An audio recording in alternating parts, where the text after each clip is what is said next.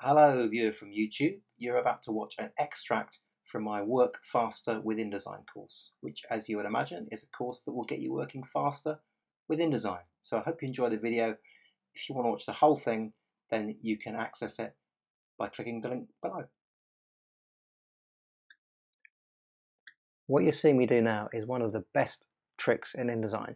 It's the ability to turn all the guides, all the extra visual stuff on and off with a single click.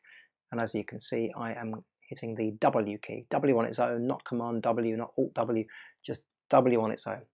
So that hides all the extra visual elements that won't print. So hidden characters, guides, grids, margins, all that kind of stuff. So that's wonderful. At least it's wonderful in this context because notice I'm using my selection tool, so W works fine. Let's go back into our previous context. Let's say we are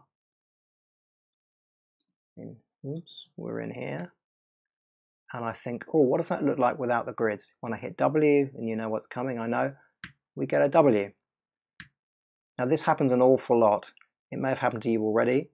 I don't think I've ever sent something to print with an extra W in it, but lots of people have. So the way you avoid it is you use the shortcut you learned a few minutes ago or a few seconds ago, which is if you're editing text, hit the escape key, top left, your keyboard, and now you're using the selection tool, so you're not editing text, so you can hit W without worrying. So if this is new to you, my suggestion is very strongly that you always hit the escape key before you use any of these single key shortcuts. Okay, so hit the escape key and then you can use W.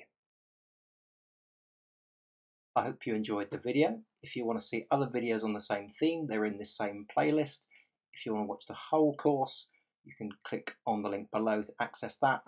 And of course, if you want to subscribe and like, then that would be great.